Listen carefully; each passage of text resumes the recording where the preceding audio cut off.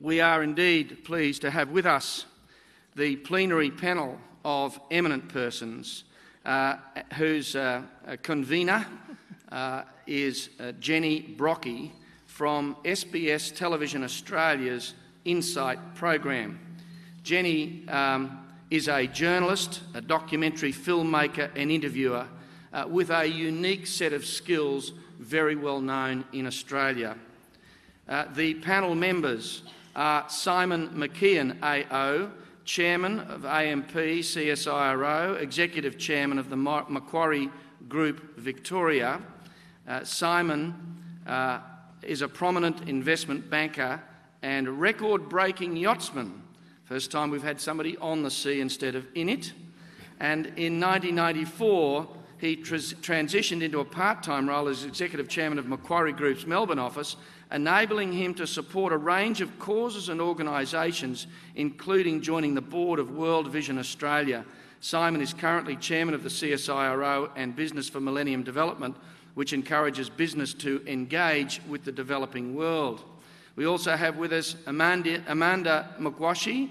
Amanda was born in Twickenham, Middlesex, UK, of Zambian parentage. She obtained a law degree and also a degree in international economic law. She has pursued a career in international development, working towards reduction of poverty and combating inequalities and injustices in developing countries as well as in developed countries.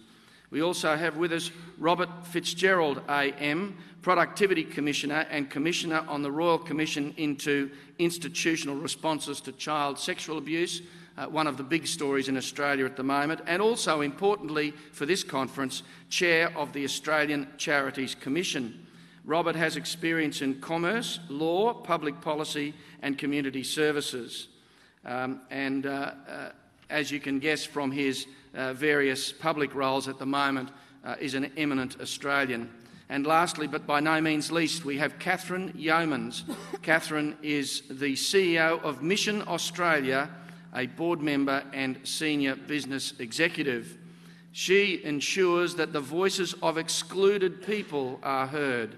Her areas of expertise include formulating and implementing strategy, working collaboratively with boards and industry stakeholders, motivating and leading an executive team, influencing policy and lobbying for change to benefit people in need, and ensuring operational efficiency and sustainable growth. Ladies and gentlemen, will you please welcome our convener and panel for this afternoon.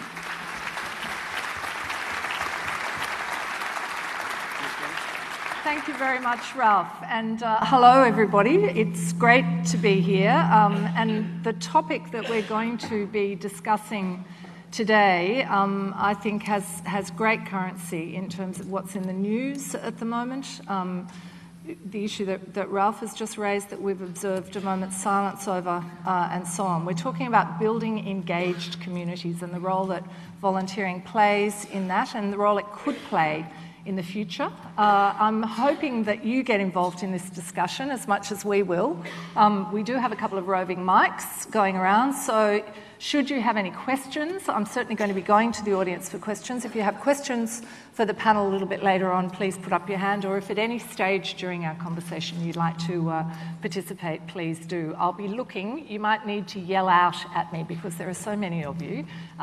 So just stand up if you can, if you've got a question you'd like to ask.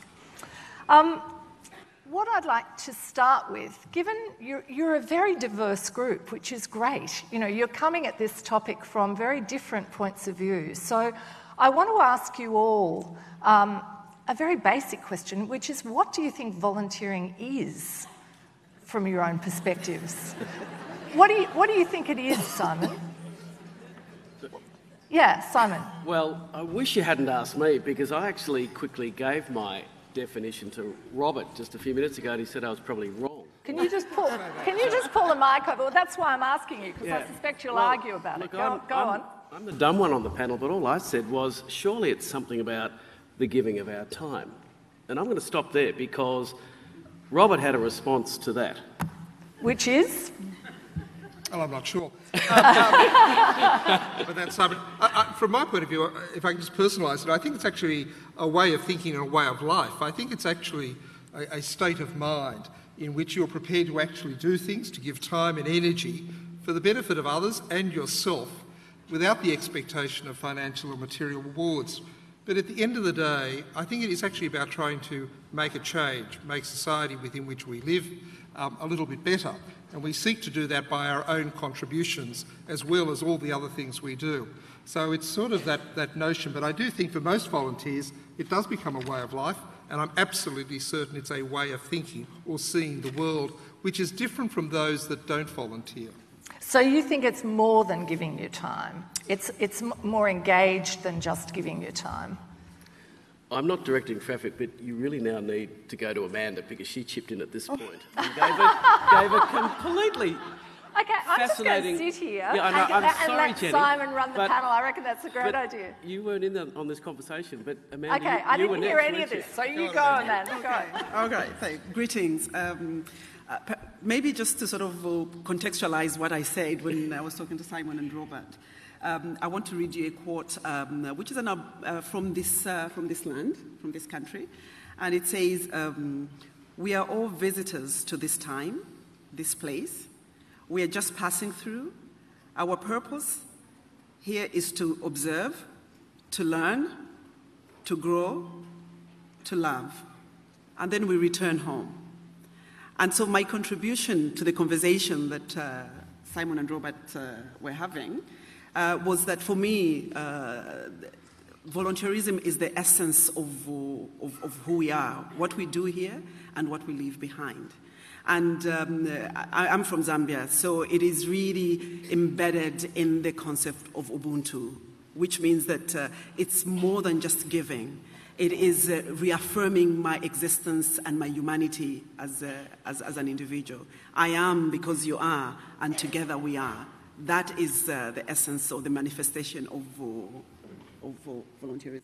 All right, so a much bigger thing about who you are as a person. Yes. Yeah, Catherine? I think volunteering is really about valuing other people, and it's actually treating other people as we would like to be treated ourselves, and it's recognising that oftentimes there is a need, perhaps that need isn't being met, and it's what we do in order to meet that need. Do you think all these very noble sentiments are the way it's always played out, though, in practice?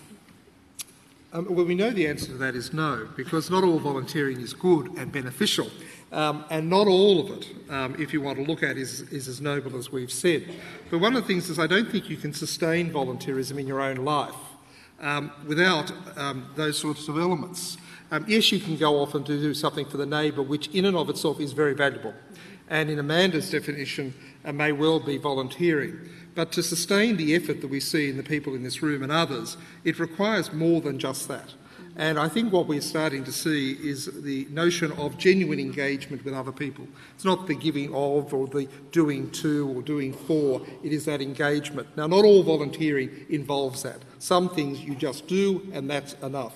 But there is this notion of relationship forming, engagement, and that's an emerging thing. Now, you don't form engagements or relationships in this space unless there are some sort of value set or overriding set of drivers for the long haul. And engagement isn't about giving to necessarily, is it? I mean, engagement is about a relationship of some kind. Don't you think? I mean, from a business perspective, Simon, I'm interested in that. Whether you think of it in those terms. Do you think businesses think of volunteering as some form of engagement, or do you think they think of it as something that's noble that they'll kind of do as part, or do to others as part of social responsibility? Jenny, as with anything, we tend to generalise, which is dangerous. I see in business, I spend a third of my time in business, about a third with government and a third with non-for-profit, and the other third I go sailing. But I actually see very similar people in each of those three sectors, but actually marching to the beat of a slightly different drum for obvious reasons. And but what I would say is that, to the extent that I do spend time in business and people are listening to what I have to say about what we're talking today, I unashamedly try and emphasise that it's not a bad thing to look at what works for us as individuals. And the wonderful thing about volunteering is that the choice, let's face it, is unlimited. And I actually spend more time talking about what works for you, what's going to be sustainable, what's actually going to mean the difference between you doing it for the noble and saintly purpose, but it just ran out of puff, because like me, you're human, as opposed to something that just worked. You don't even have to describe why it worked or what the physics behind it was, but it works. It was meaningful, it was relevant. And I've got to say, every now and then when I stumble into something that, in the cold, hard world of business, has opened one's imagination to get connected with the non-for-profit world, it honestly is one of the most profound experiences in my life. It really is. No, I was just going to say, so the art of volunteering rather than the science of it, which I think we tend to lose as we become more formal, right? And I think that there's perhaps a space for both to exist, because we need the natural, very community-based, I want to help out. And it's never, I want to help out just for somebody else. I think that was a philosophical standpoint that I think volunteering has evolved from, where we had the charity recipient model, where I'm going to give you from the goodness of my heart. But actually, I would probably even contend that there isn't anything like, it's just helping somebody else. Because every time you help somebody else, you're helping yourself. And that recognition that you're getting something out of it, I think is critical. But I also really want to agree with what Robert is saying, that we move from the small space into the bigger space, and in that bigger space, we need to look at frameworks and how that engagement takes place. But it shouldn't be at the cost of what we heard, I think, was it Jody, say this morning? What happens at community, at household level. Okay, so there are two things to pick up on there. I mean, the first one I want to pick up on is the idea of there being something in it for me as a volunteer, as opposed to me doing something for someone else. I mean, is there enough emphasis on that aspect of it in terms of attracting people to volunteer? Yeah, I think it's exactly right that there is. I mean, that's the guilty secret, isn't it? That it looks all very noble, but actually we come away when we've actually done something, some volunteering effort, engaged in some way. It's very self-affirming, and it feels good. And well, actually, it can be more than that too. I mean, in the developed world, it can be a stepping stone to a career. Absolutely, absolutely. And in our experience, actually, we have many an example where vulnerable and disadvantaged Australians that we're working with every day, we've got experience of housing homeless people who actually the next step is community engagement, and that's experienced by actually volunteering somewhere. It might actually be volunteering in a kitchen, serving food to people. It might actually be volunteering in a community gardening effort. And that actually empowers the person. They actually feel that they are participating in society again, that they've got a reason to get up in the morning and that they're contributing. It's amazing the transformation that occurs from what was, someone who was the recipient, if you like, of service and help, actually now reaching out and providing services and support. So that social inclusion that the person experiences is really helping them re-engage in society. I'm interested in your two categories, because I'm aware that everybody, or a lot of people here, are from very diverse backgrounds and very diverse circumstances in terms of volunteering, which, everything from, it can mean the difference between life and death in some situations to, to stepping stones to careers and so on in different contexts.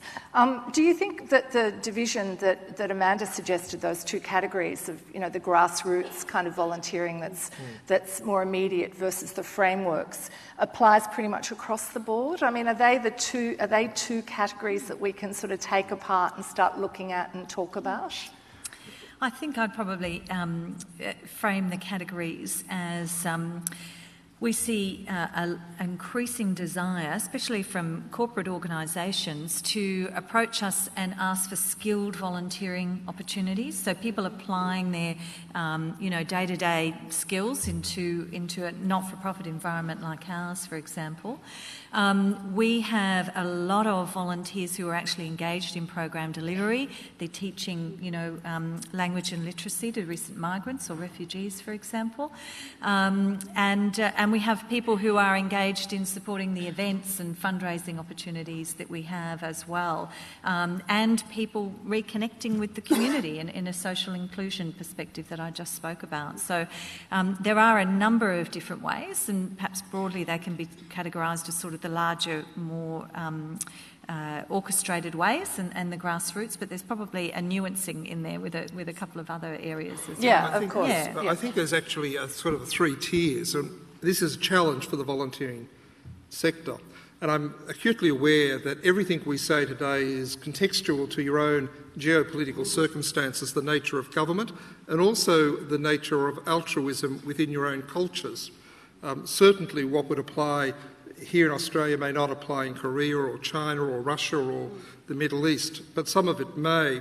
But in Australia, I think we have 3 things. One is we've always talked about it as the sort of good neighbour. You do things for the neighbour, but that's not really volunteering. This is how we've seen it in the past, because it didn't happen in a formal way and it didn't involve an institution. The second that's emerged is the corporate volunteering, where actually they are paid. They're paid by the organisations to come and volunteer during the time in many of the models, whereas traditionally the volunteer hasn't received any payment other than for expenses, and that's a new form. And then the third more traditional way in Australia has been volunteering through not-for-profit organisations or indeed any other organisations. I heard of a volunteer who volunteers in the police force the other day, and apparently that's quite common. I only make one comment. You have to be very careful about talking about volunteering as being this big when in fact you're trying to engage governments, and they won't engage that big. What they want to do is they will want to talk really about the formal sector. They'll really want to talk about volunteering in a more formal way. What they'll talk about in terms of that community engagement as being an active civil society in a slightly different way. Now, some of you may disagree with that, but once you start to talk about an activity being this big, the government says, well, we don't have to worry about that. That's just the way society operates. If you want government to engage in any way, shape or form, whether it's through tax concessions or other benefits or direct involvement, then in fact sometimes it's necessary to have a more formal notion. But I think that's highly contestable and purely dependent on the background. Amanda. Are we allowed to disagree a little bit? Are you allowed to disagree all you like? I think to a degree, I probably agree, but I think it's important for us to volunteers, for example, if you take a country in crisis, so a country that usually has disasters. Australia, I understand, has the bushfires, right? And if you want members of the community to be engaged in preparedness, you don't necessarily want to formalize that, but you want government to come up with policies and capacity building that enables every member of the community to be able to deal with that when it comes along. So there's, and that's big. That's talking the whole community. Whereas I think what you're talking about is where you're thinking of organized, volunteers in organizations. So I think maybe there's a middle ground because the reality is that when you listen to the conversations around the SDGs, the Sustainable Development Goals, there's a new narrative that is coming. And it's an opportunity for us to say, this untapped resource where members of the community, it doesn't matter whether you're talking about villages or whether you're talking about national level or even international level, want to have a voice, they want to participate and they want to be counted. That is changing.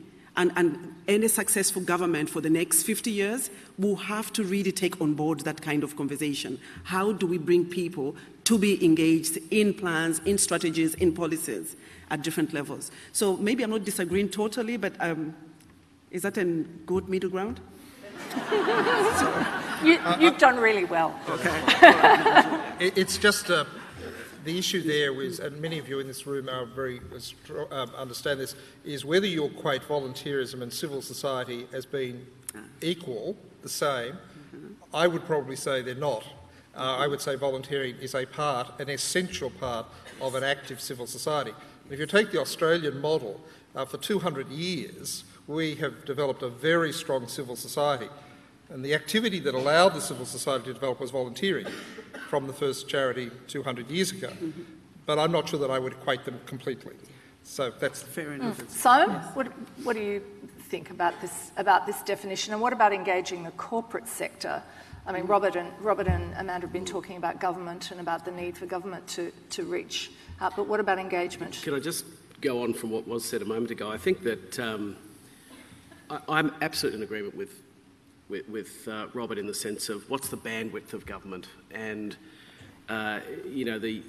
in a sense, the bigger the population of so-called people in need, ironically, the less interested government is. I actually subscribe to that theory for a whole bunch of reasons. But all I say is that government isn't actually the whole world. There are all sorts of other organisations, our faith-based groups, all sorts of other groups that I think continue quite properly to increase the size of the issue or the opportunity that we're talking about. And I think what Robert's really on about is, when is the year of government going to be sympathetic to supporting, in the case of Mission Australia, for example, financing, whatever, volunteering, and that's a very important thing to understand, and also not to waste the government or community's time by just actually pitching something that it actually will never have any interest in. But my question is, when is the year of the corporate sector going to be sympathetic to this as well? I mean, I know, for example, there was great trouble trying to get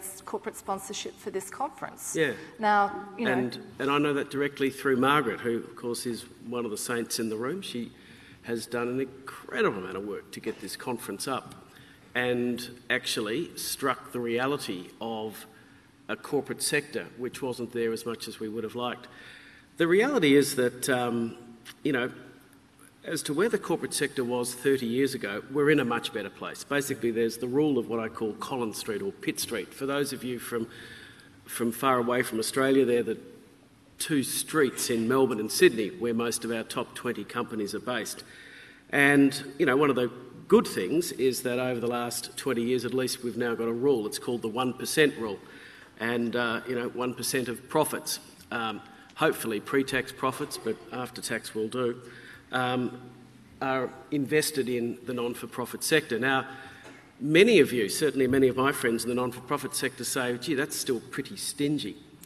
But the reality is that, and I'm going to get a lot of rotten tomatoes thrown at me now, but I think it's going to be very hard to increase that 1%. Why? Because the CEOs and chairmen of all these companies, they take your criticism because there's a hurting, needy world out there that would like it to be more than 1%. But on the other hand, they have up-teen meetings every year with the major institutions that own those companies that say, why are you giving our money away? So that's a tension. I just say to you, though, we are actually in a better position than we were. For me, the low-hanging fruit is actually everything in and around the corporation, starting with, nowadays, very, very highly paid employees in those corporations. And, as soon as I start thinking about the net worth, and indeed in this context, the time and talent that's come out of the corporate world, that's where I get excited. And, I take every opportunity when I'm dealing with so-called time-poor people. I'm almost getting to the point where when a CEO says, Simon, you don't understand, I'm time-poor, I say to them, I do understand what time-poor is, and they're mostly in the non-for-profit world, trying to do mission impossible, not on your salary. But I guess what I'm really saying is that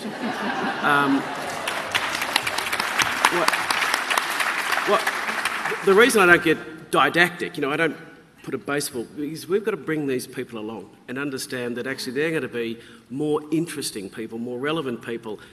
And the point that I'm starting to get right now, better people for their business if they've got that all-rounded understanding of how the community works. I wonder where volunteering sits, though, in terms of its profile in the business world around social responsibility. And I'm interested in what implications that might have for people in the room. You know, is volunteering high on the list, low on the list? If you're talking about a company, you know, having a certain percentage of its profits or whatever going to some social responsibility area, does volunteering figure very much, or is it? Well, is there work for everyone here to do in raising its profile? I'm first going to take a leaf out of Robert's book and remind you all, I really am only qualified, if indeed I'm qualified, to talk from the perspective of this small country. And everything I understand from the overseas experience is just what I read. But I think, Jenny, the answer to your question is mixed. I see some corporations where it just flows in their DNA, no issue at all, no problem. And others that, actually interesting, may have been good once upon a time, but because of the current culture, the management team that's leading it, it changes. And that's where we are at the moment in Australia. It's not a given. Do you know why it's in some companies' yes, I do. DNA and not others? That's very noble of me. Yes, I do. Look, I think it's basically because we are still talking about people. And for the sake of 30 seconds, let me say the volunteering world is different from place to place, and the corporate world is too. Some of the notable features about the corporate world here is that it's actually quite risk-averse. We don't invest in innovation, all sorts of things that are not relevant today. But actually, we are a little bit behind the times. This whole issue of shared value didn't actually start here in Australia. The idea that the wonderful thing is there's a new generation coming through, 30-year-olds, who will be managing these companies in 15 years' time. And these are the people that each and every non-for-profit needs to go out of their way to connect with, because I see the possibility of a real corporate revolution in a fairly short period of time. They've done their university degrees, they've got positions of some responsibility in large corporations now, and they're saying to me in droves, it's pretty straightforward to do what a corporation has to do, namely to maximise profit. You know, maximise revenue, minimise cost, the profit follows. But I am restless. I don't want to commit the next 20 or 30 years of my life just to doing that one thing. And I just say hallelujah. It's great. They are a restless, ambitious next generation coming through.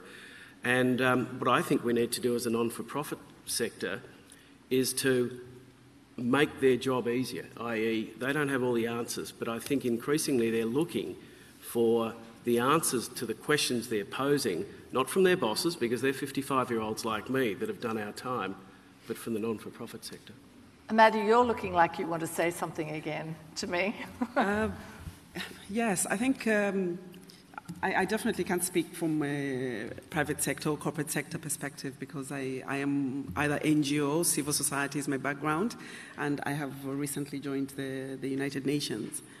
However, I would like to take the conversation a little bit more global, in the sense that, yes, if you look at where volunteerism was in the eyes of the corporate world, 20 years ago, it was almost nowhere, right? And we've shifted that a little bit. And we're using the opportunity of corporate social responsibility to say, you know, perhaps there are different solutions in how you can engage with volunteerism.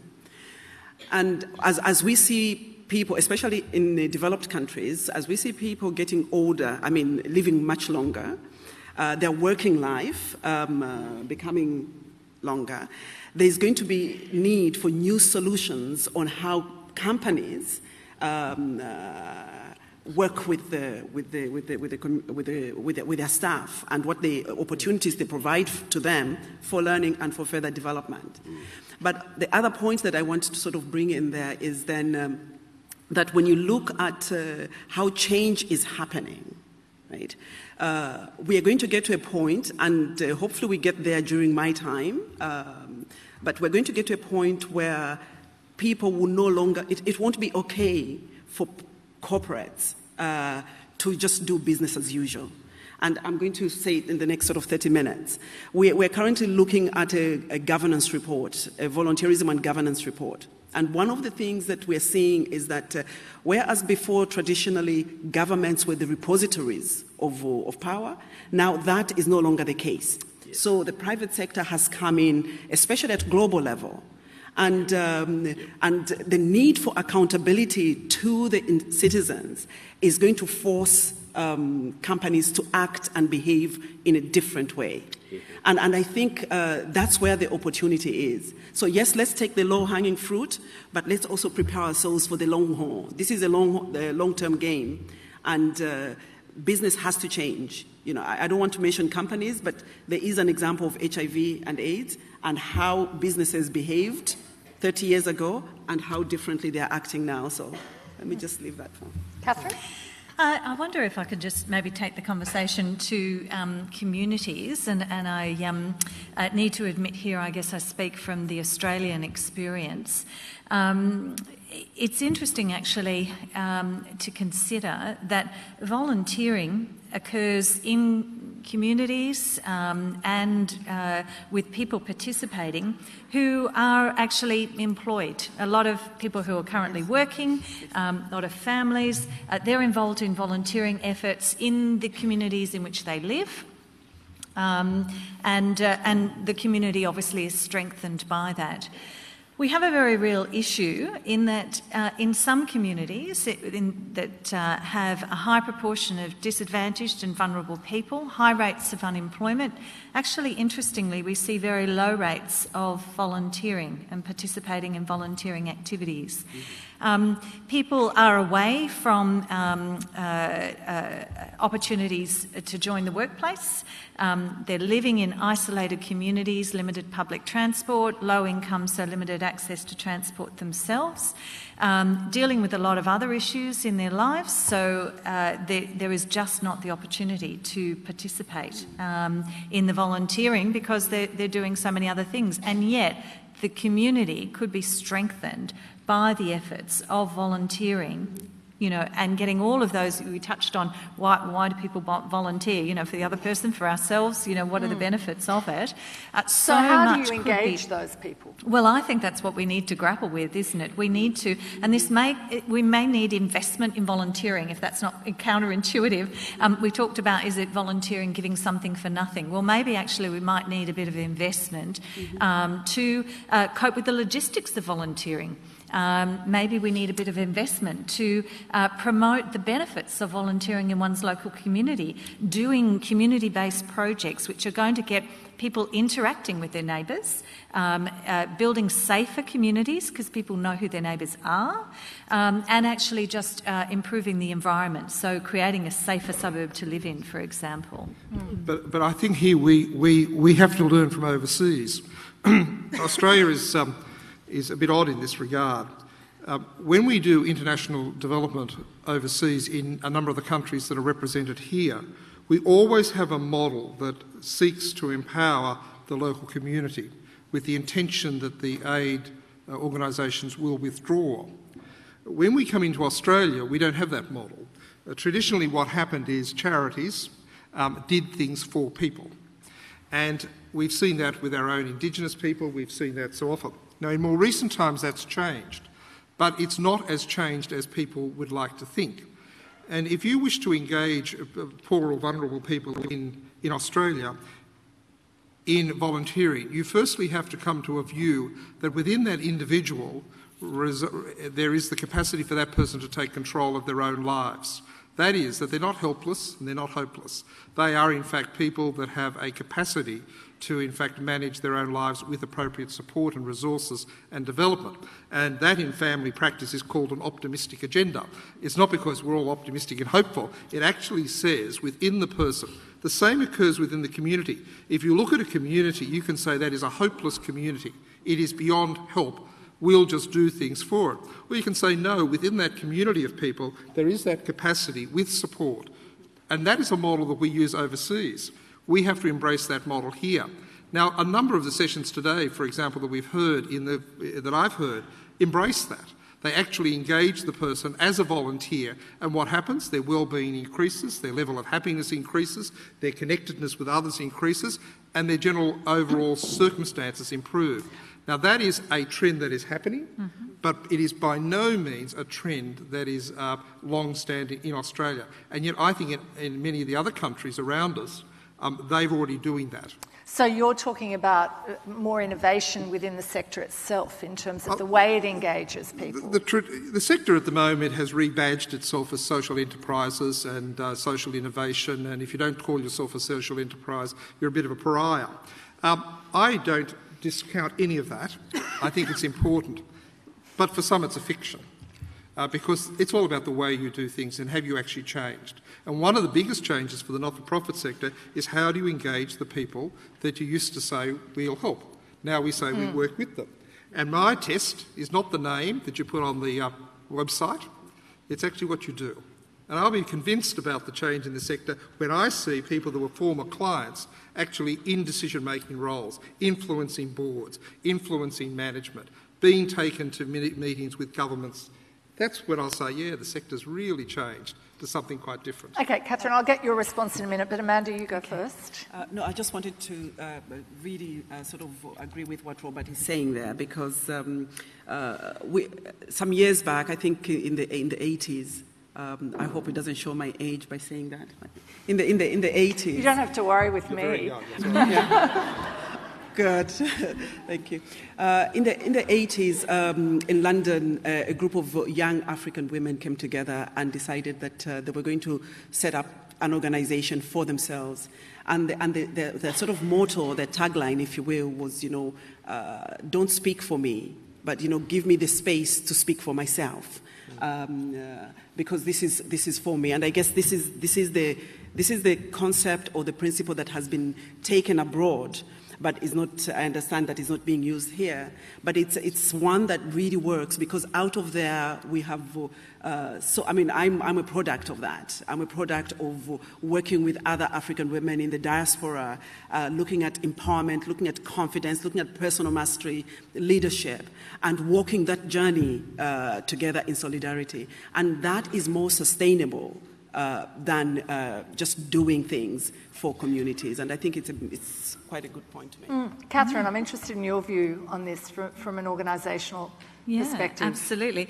Apart from maybe a misunderstanding on the definition of social enterprise, that I think Robert and I are in passionate agreement, actually. It is absolutely about understanding the strengths of people across the board. And again, it touches on the very first comment that I made on this panel. It's actually recognising the value of every person and what they can contribute. And life circumstances might have actually brought them to a particular position, but it is about organisations like ours in the sector, empowering people and enabling people to reach that point for themselves. So absolutely. Do you see, is the distinction between the role of a voluntary organisation and the role of the volunteers that work in that organisation?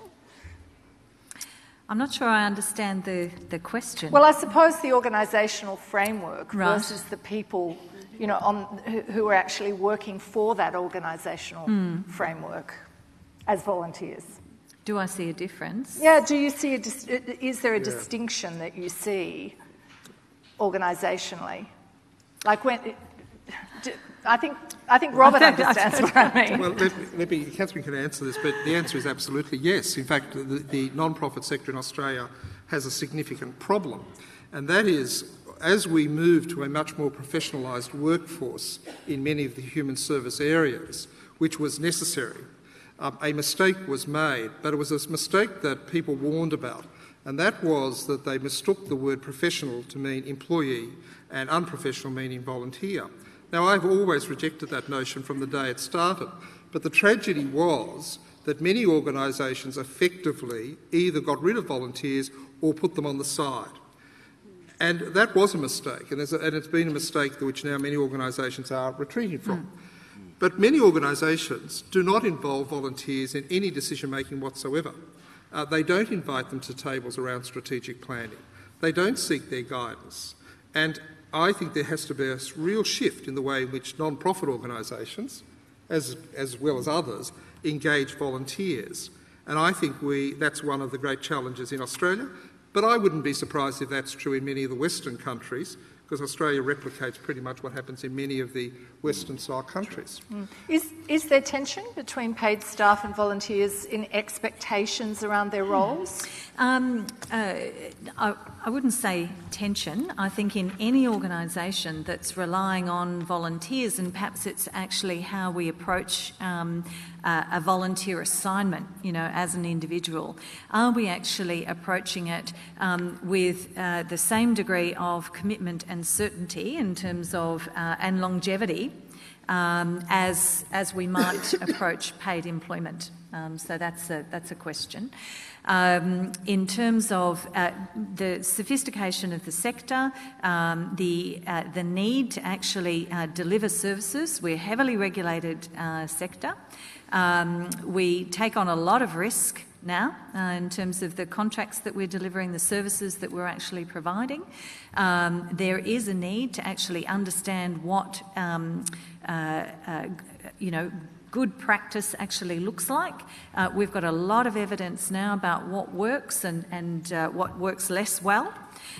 So I guess I do hesitate in saying that the days of old, if you like, where organisations like ours were run purely on a volunteer basis, were the glory days to which we should be, aspiring, and that because now we are actually an organisation, and organisations like ours in the sector have a paid workforce delivering services and engaging others to work with us, perhaps on a volunteer basis, that's perhaps not where we should actually be. So I would hesitate that that was the intent. I don't think that's what you were saying, was it? I know. The glory days are full of terrible things, including inefficiency, lack of transparency, lack of accountability, lack of good quality governance. I don't want to go back to the exploitation golden of people, days. presumably, as well.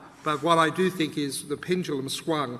The other reason, can I just be very clear about why it's a critical issue now in most of the Western countries, is that governments will not be able to provide, through funding, the services that the community will demand of it. I'll give you an example in Australia. Aged care. Most of our aged care in Australia will be provided within the home. Australians choose that. And so going forward, by 2050, 3 million Australians will receive aged care every year, but only 600,000 of those will be in an institution. The government will be able to provide aged and health care. It will not be able to provide any funding for social engagement. So we'll have the loneliest, most depressed group of elderly people in the world. We already do. Yeah. And what will change that is volunteerism and the not-for-profit sector, who will have to engage the rest of the community in the provision of social supports for the elderly. Now, people will say, well, that's not going to happen. Well, I'll tell you, it's already happening. Yeah. Governments will restrain its resources to what the absolute essential services. But if the person sits there for 23 and a half hours every day with no friends, no visitor, no companionship, well, government's not going to come to the rescue for that person. And I have to say to you, I don't think they should.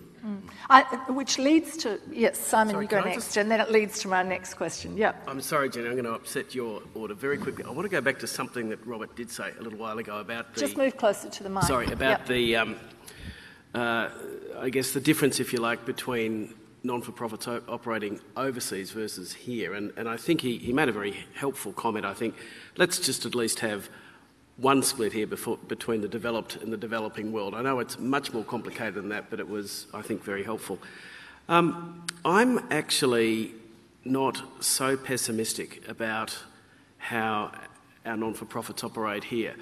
It reminded me when Robert was talking that, yep, been overseas, spent lots of time with aid agencies over there, and saw their work in developing communities. And it didn't take me very long sometimes to realise that when these communities hadn't had education, hadn't had the basic agricultural inputs, the communication technologies that I'm used to, all of a sudden I saw that frankly they had many more talents than I did. And when you injected those bits and pieces in there, issues such as their ability to survive, indeed, sustain and prosper all of a sudden happened. And in truth, I think many of our aid agencies, if you like, and I'm now trying to talk globally, are actually trying to identify those communities that can actually be helped fairly efficiently, and all of a sudden they're off.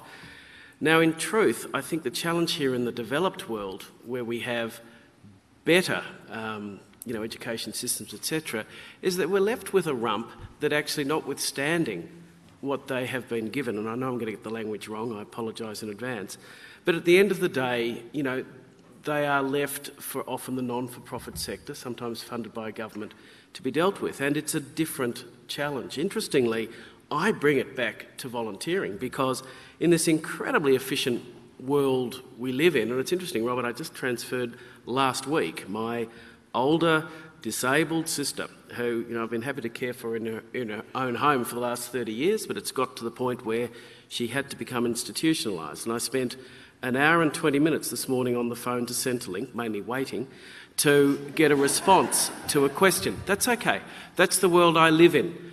During that hour and 15 minutes of waiting, every 5 minutes I was reminded by a machine that I was in a queue and all that sort of stuff. That's the way the Western world works. And I think part of the anecdote to all of that is what we're here today about. It's volunteering. Let's humanise the challenge that someone, like Catherine has. She is working with Australia's vulnerable. And they've already had that opportunity of education, and they're not starving typically, etc., but they are still vulnerable. And I think what they're actually missing out on is the opportunity to mix, the opportunity for people like me just to spend time with them. I want Amanda's perspective on this. Well, I was just a very brief comment, really, that the differences that we perceive, some of them are real, but some of them are, let's just sort of put a caution on them. I've worked both in the very poor countries as well as in the UK with the disadvantaged communities, whether it was people with mental health issues or experiencing domestic violence or underprivileged young people. And there is a basic human need, irrespective of where you are and where you come from, irrespective of what governments can or do provide, right? And that basic need is you just want to live a life of dignity, right?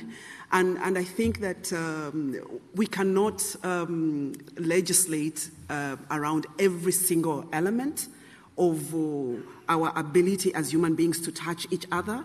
But I think there are some elements that we need to, and here I'm going into a different conversation, that we need to be able to measure evidence and resource as a people globally, because there is a shortage of resources. The human resource, if you look at it as human capital, remains perhaps the most sustainable of our resources that we have available. And for me, the conversation that I would really like to also hear from the audience at some point is, how do we as a volunteering sector position ourselves and the conversation and the contribution that volunteers make to development at different levels? How do we position that in a narrative that governments and the businesses can understand in a language that they can grapple with, deal with, and be able to resource? Because I think for me that's where the future is, and that's where I would really like to take the conversation. Okay, about some ideas around how you can reach people essentially with the message. Well, I think it's more than that. It's about how you do engage, in a sense, governments as well in that conversation. I think this is very important. A number of the countries represented here today, volunteering is in its infancy. It's not a natural part, or certainly not a formal part of their society.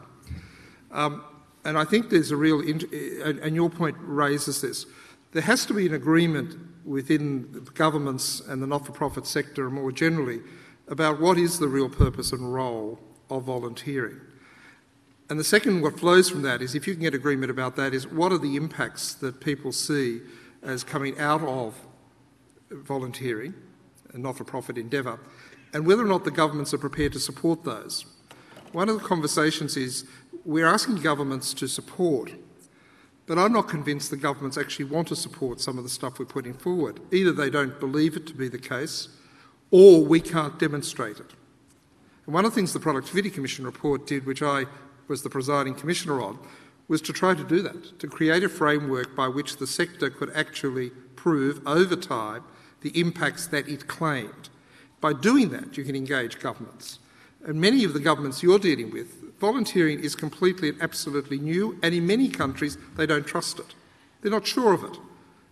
They're not sure about civil society more generally. So one of the things the lessons from us is... So is part of this about measurement as well, about measuring... Yes, but not necessarily with numbers, and that's going to sound very odd. I absolutely believe that where you can put a number, you should. But there are many things in society that we value that we cannot measure in numbers. And even the Productivity Commission, which people may not understand is the principal body to advise the Commonwealth Government on economic and social matters, said that.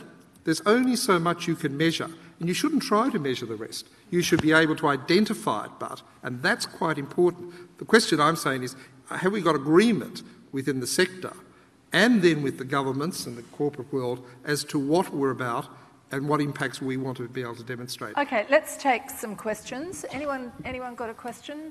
Can you stand up and yell out if you have a question for the panel? Yes, right up the top there in the middle. Can we take a mic up there?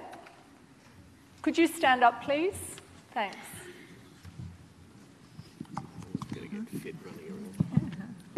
It's a long climb up there. Thank you. My name is Pat Pearson. I'm a volunteer with Red Cross in Victoria. I just want to ask both Robert and Catherine a question and follow on from something Robert just said. I think governments measure things by unemployment. They measure community status by unemployment, how much welfare they have to give out, etc., etc. And I think there's a real capacity for governments to reframe that in terms about what can a community, what capacity does it have within its own self. I've worked a lot in the Parks Community Health Service in South Australia, and we saw many examples of those people who had the lowest socioeconomic scores when they're motivated and provided just a little bit of impetus, build up into really strong communities. So my question is, how can governments, or should governments be reframing how we label communities with indicators of disadvantage, which I believe personally depowers them? Well, Catherine may have some practical experience. In Victoria, they've developed a wellbeing framework which is applied to communities across that state. And it's quite innovative work, and it does exist in other countries as well, where they've basically taken communities and say, what would be the indicators of a strong community? Or I think that's what it's called, a stronger communities. And then they've tried to say, well, how do we know if we're actually achieving that? So they've tried to come up with a measurement framework, imperfect though all measurement frameworks are. And I presume that the not-for-profit organisations involved in that are being required to demonstrate the impacts. Catherine, can you comment on that? Yes. So we're familiar with the Wellbeing Index, and it is that qualitative, and it's good to hear a Productivity Commissioner recognising those softer measures are just so vital, aren't they? Because we are people at the end of the day. We're not actually numbers. So the Wellbeing Index, yes, needs to measure things like, the personal well-being of people in that community, of the social inclusion activity, if you will be, in that community.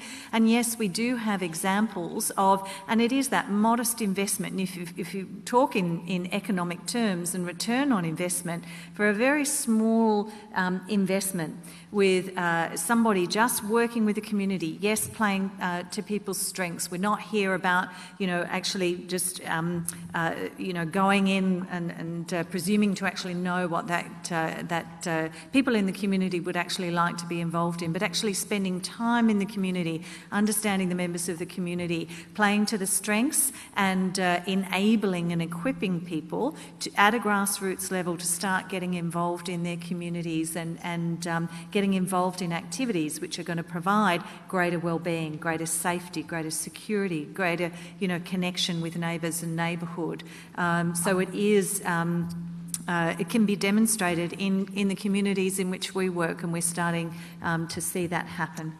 Okay, any more questions? Anyone like to? Yes, over here, one over here. Anyone else? That was close. I won't stand up because my right leg has fallen asleep. Oh dear, we've been that boring. Dear me. It's just how I sit. I don't know how it happens. On Tuesday, the Parliament here passed a law restricting the ability for environmentalists to engage in civil protest around coal mines. And that's following a trend that we've seen in Victoria around the East-West Link. Also Tasmania and the TFA looks like it might be getting ripped up. In my view, the sorts of people that engage in these kind of activities really embody what volunteering is. Like, it's truly something of your own free will. It's not only not for material gain, it's often to your own material detriment. And yet, as a sector, we've been deathly silent in terms of some of these policies kind of getting pushed through government. I'm just wondering if there's more that we can do as a sector, and I guess what your thoughts are around that. All right. Anyone like to pick up on that? Well, speaking on behalf of Mission Australia, we believe we need to be a courageous voice. We need to be advocating for people in need.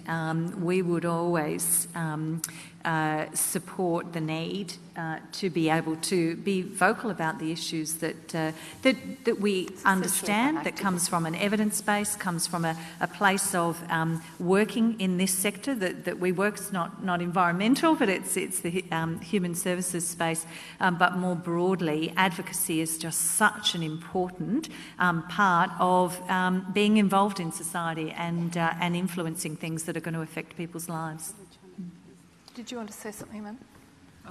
Not necessarily from an Australian perspective, but just to say that I think the sector has a challenge on activism and advocacy, because when we've been trying to partner with other organizations, including IAVE, to try and advocate for the recognition of volunteerism at the global level, some of the questions that come back to us, which are really hard questions, are questions of, can you tell us exactly what the contribution, not in terms of monetary terms, not the economic, but the social value of volunteerism in terms of addressing, for example, the MDGs, both at global level, but as well as at local community levels, right? And what we found is that there's a lot of research that has been done in developed countries. So there's a better understanding of the incidence of volunteerism and what it can do and its potential. There isn't as much in the rest of the world. There's a real vacuum in terms of understanding that contribution. Now, the reason why I think it's relevant to activism is if you're going to go and throw stones, you really need to have a stone, right? Maybe that's a bad example. Let me think of some bad example. Don't go throw stones, but but if you're going to go and make your case, if you look at how the domestic violence bills, for example, were won in quite a number of countries, if you look at the UK, they were able to talk about when a woman is out of work because of domestic violence, her children are out of school, she's out of employment, the companies lose out. They were able to document the number of hours that are actually lost by the company and the revenue that is lost, and and all that. We need to get better at packaging evidence, our research. We really need to deepen that so that in every place we can actually use that to lobby for the right policy environment and to speak up for those difficult issues. Can I just make one comment? There are people in this audience where that would not be the right strategy. Okay. They have governments that would not be conducive to a not-for-profit sector or volunteer sector advocating in the way that many of us absolutely believe we should and have a right to do so. Nevertheless, I would say to those people that this is where both government and the sector matures over time, where a level of trust starts to develop. And civil society has at its core the notion of societal trust. But that trust is a trust by the citizens and by governments and by other institutions. So I just say to those people, there are times when it is not the appropriate strategy, but over time, as the not-for-profit sector grows, the volunteering grows, civil society strengthens. and there is a level of trust within society and governments, then in fact that voice that you've referred to is appropriate. Okay, we're running out of time, and I want Amanda to have her disagreement here. Yeah, no, I disagree. I would argue that every movement that we know of in history in any part of the world has started with a voluntary action. It has whether it's the suffragettes, whether it's the environmental movement, whether it's whichever one you talk about, has started because somebody somewhere decided that out of my own will, I am going to stand up against this particular injustice or this inequality. And so in a way, you can say that we call it activism, we call it something else, but it starts with voluntary action. And so, maybe the strategies might be different, but I think that we start there. And we're in an era where...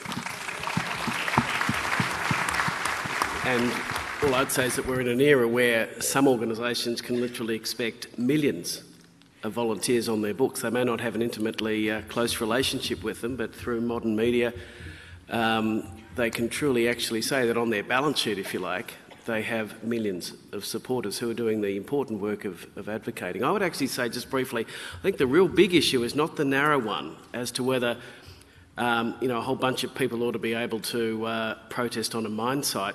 The real issue is actually free speech, and indeed the vexed old issue, going back to what Catherine was saying, how much should a government-funded agency be allowed to advocate but at the same time call the government to account? That issue's been around for a little while. Okay, we are going to have to wrap up. A couple of quick things I wanted to ask you. When is volunteering not appropriate? When is it filling a space that should be being filled by somebody else? And how do you draw those lines? Can I just say I'm troubled by the question, because if one wants to volunteer, why shouldn't they? I think the only thing I can think of is if in truth they're not equipped. I think that occasionally the sector has to say, look, I know you want to do that, but in our humble opinion, you're not equipped to do it. But aside from that, perhaps I've missed the question, Jenny. Yeah, I'm just interested in, whether there's a point where volunteering isn't appropriate. It should be paid work. It should be... Oh, okay, yeah. No, because this is a really interesting question to me as somebody outside the sector, is, where do you draw those lines about, no, that's a government responsibility, no, that's a corporate sector responsibility? Well, I think that's absolutely the conversation that needs to be had between the government, the sector and the business community. And that's why the dialogue is so important, because there are things that are government responsibility. And the not-for-profit sector makes a mistake by entering into that territory, because it just simply abrogates the government from its responsibility. There are other things which I think the government could easily withdraw from and are better suited either to the business community or to the not-for-profit sector.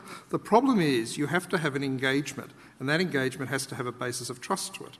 And hence, this is the conundrum about the last comment. If you don't have trust, you can't have the dialogue, and you never get the outcome. So that's the conversation we have. Jenny, absolutely. There are places where volunteerism or not-for-profit endeavour is not appropriate.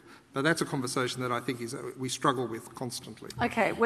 Sorry. Yeah, go on. I was just going to say it does pick up very much the role of government, and I think a dialogue and trust is so vitally important, because we want to avoid a situation where a safety net is pulled and there's an expectation that there's not-for-profits and volunteers there ready to catch the falling members of our community. Okay. Yes, Amanda. I think that it's a pity we've run out of time, actually, because I think you've just asked quite a critical question. And because especially those organizations here that work with international volunteers, the cheap labor argument has really come into play. And in times of economic recession, we find that the boundaries blur a little bit in terms of how volunteers are, how volunteers are treated and for what purpose. So I just want to say that it's a really interesting question, and I think it's one that we need to debate, but it's also one that we need to have clear responses to as a volunteering sector. The other side of your question, which I thought you had asked, was are there instances where volunteerism is negative? Now, that is a very interesting tension. Yeah. And at the moment, there are all sorts of examples that are visible, and I'm not going to mention any because I work for the UN and my boss is sitting somewhere around here. So, however, I think that we have examples of where, voluntary free will does not necessarily always lead to positive and transformational change. To the contrary, it can lead to very unpleasant experiences. And so, which raises questions around professionalism, in inverted commas, in volunteerism too, doesn't it? Or around standards and expectations and how much you can demand and expect of volunteers in terms of their I think it comes back to the definition. I think what we are talking about when we talk about volunteerism surely has to lead to positive change. And anything that doesn't lead to positive change, maybe there's another word for it. Okay, we are going to have to wrap up. I want to comment from each of you about something quite specific, and that is that if you were taking one strong message to the G20 around volunteering, if you had the opportunity to actually get to those people with one strong message, what would your message be? What would you want to get across to the G20 about this issue? Well, for me, it would be the very important role that volunteering plays in building social inclusion in communities, all communities, and again, speaking from the Australian experience, but specifically the opportunity to build social inclusion in those disadvantaged communities. Yeah, Simon? A not dissimilar point, Judy, but typically governments today, what's the most important thing that happens in a given year? It's actually the budget. We are in an era where the numbers are important. And to take Catherine's point a little further, I think it's important that we are continually reminded by all leaders of society, but in particular governments, of the importance of this sector, of its not only economic value, but social value, and in particular the fact that it is two-way. It's not just, this is a point that was made by Amanda right at the outset, but that it's of fundamental value to the whole of society. And all I would say is that it's something that in every country, governments of persuasions, as they come in and come out, need to consistently say. And it's not actually something a government should feel ashamed about. It's not a cop-out. It's a fact. It's important. Amanda, you're writing furiously. What are you writing there? I was writing something else. But my message, I guess, my message to the G20 would have to be that the inclusion of volunteerism in national plans, programs, strategies, and resources is going to be absolutely essential to accompany the implementation of any development at local, at national level, at global level, and that we need a new partnership for development, and that new partnership includes the private sector, government, and civil society, and within that, volunteerism as a key mechanism.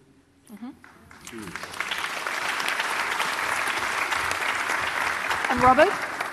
Just very simply, the message would be that genuine engagement with the volunteer sector or movement will reap enormous benefits for governments and communities. And if that engagement is based on mutual respect and trust, then extraordinary benefits will flow to any nation that engages in that process. And what would you urge people in the sector in this room to do? In terms of community engagement and increasing community engagement. For the people in this room, it's to actually work out what you want. If I said to you tomorrow, what would be the type of engagement you would want with your government in whichever country you are, could you tell me that?